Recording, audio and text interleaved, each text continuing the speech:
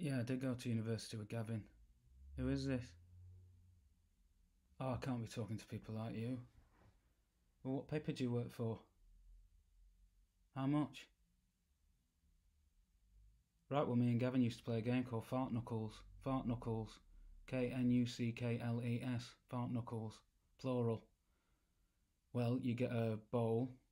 No, breakfast bowl. No, porcelain. No, deep. And you'd sit on it and you'd brew a fart.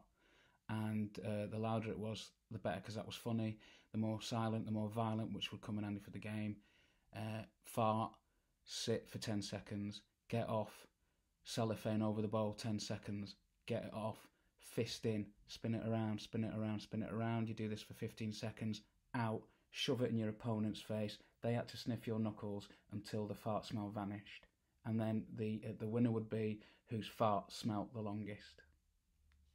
No, it was on a thing. Well, you'd have an adjudicator if you wanted, like a third mate. Yeah, if they were happy to do it. Yeah, there were some, yeah. No, Gavin was much better than anyone else. He was the best at it. And he took it very seriously. He always won. Always. No, we weren't pissed. Yeah, so that's knuckles, fart knuckles.